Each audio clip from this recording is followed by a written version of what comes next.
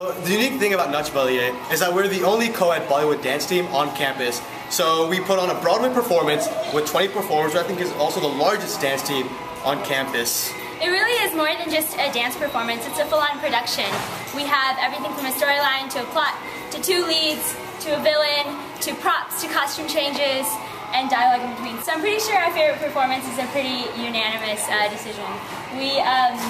Last spring we went to Shrujan in Columbus, Ohio, and it was an incredible high performing and an adrenaline rush, and we got off and we ended up placing second with some of the best ranked teams in the country and beating out some teams with some pretty good reputations like Northwestern and all these other really great teams. So. As a team, our favorite thing to do, it kind of happens. We go practice, and afterwards at around 1 o'clock we end up going to Kismet as a whole team. There's anywhere from 10 to 20 people there. We're eating food, having a good time. Just really close bonding outside of the dance room where we spend a lot of our time in sweat just grooving through dance steps. We're Nach Baliye!